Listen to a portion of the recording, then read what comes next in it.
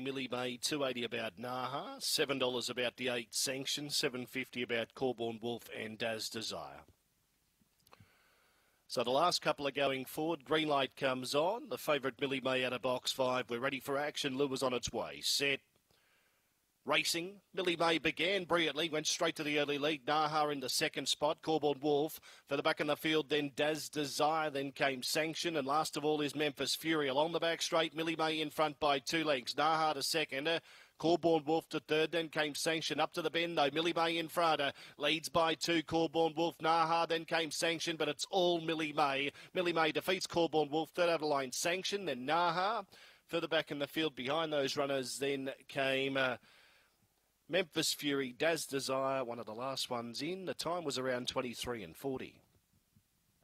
Millie May, number 5, Too Good, defeats the 2 Corborn Wolf and number 8 Sanctioned. 5, 2, 8 in 23:46. 23:46. Numbers are going into the frame. So 5, 2, 8 and 1. 1 is officially fourth there after the running of race number 9.